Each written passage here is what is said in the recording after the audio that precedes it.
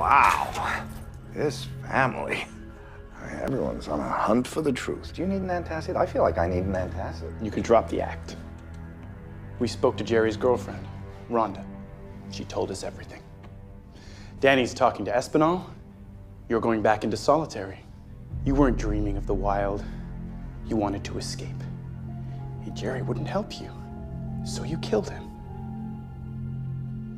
One, while escape sounds lovely, I am chained to a wall, remember? Two, who's Rhonda?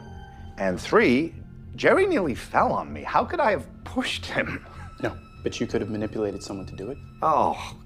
Remember Tevin? John Watkins? Honestly, son, everything you're describing sounds like a whole lot of hard work. You're a psychopath. You don't care who you lie to, who you hurt or kill. I knew it. I knew it. Your little breakdown in group wasn't just for show. You really feel that way about me. Because I can't trust you. I should never have come today. It's exactly what you wanted. Oh, this is what I wanted. Oh, that is the single dumbest profile in the history of profiles. Because if I really were the cold-blooded psychopath you think I am, I would hate you. Oh, not for any of this. No, for destroying my life. 20 years ago, you turned me in. Your own father. You ruined me. And your mother. And you ruined her. But that's not me. Also, I wouldn't kill Jerry because you're very good at this. You'd solve the crime, and you'd never come back.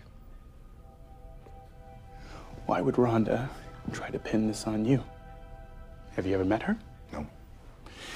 But celebrities, they're easy targets. It's the burden we bear. This felt personal. What did you do to Rhonda specifically? You cured Jerry. You're the reason he was being released. You stole her love.